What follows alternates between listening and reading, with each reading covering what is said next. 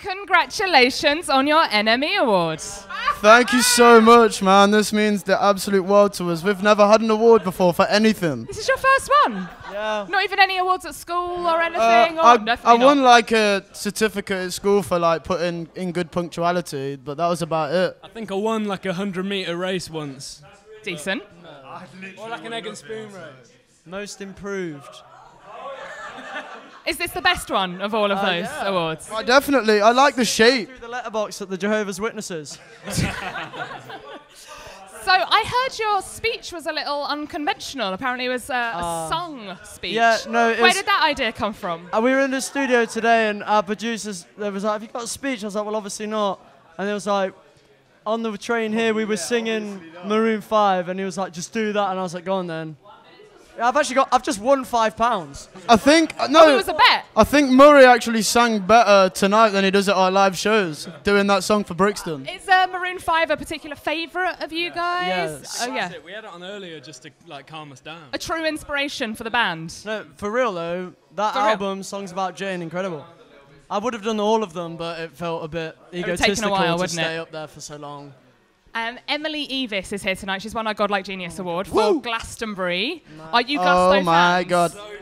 Yeah. Have you played Glastonbury before? fans, we played there last year on the BBC Introducing, and you know what? It changed our outlook on festivals. It's probably the best festival I've ever been to / played. So what was your outlook on festivals before? Were you not festival fans and Glastonbury changed your mind? Every other festival is just really shit in comparison. So it kind of just ruined our lives, but it was great. We're not actually booked for Glastonbury this year, so... Oh, well, she's here. Go and find her. Emily, get us on the lineup. And two big bands have sort of announced their comeback this year. The Strokes have got a new album out, and Rage Against the Machine are playing some shows. Yeah. Which one are you more excited about? I'm gonna have to say Rage. Why Rage? Because I think they're incredible. Rage Against the Machine. Yeah. We're missing them. We've crossed days with them. It's so frustrating. Whereabouts? Reading. It needs to be crossed over. Our sound engineer is most annoyed. Anybody watching this, go see Rage because they're seminal, and we will just fade with the times. What are you doing this year that you're most excited about? What's on your calendar or schedule that's...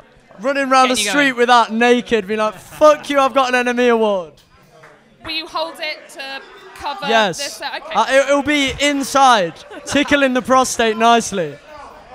Wonderful. Thank you very much. Lock up your children. Thank you very much. Have an excellent night. She will be loved.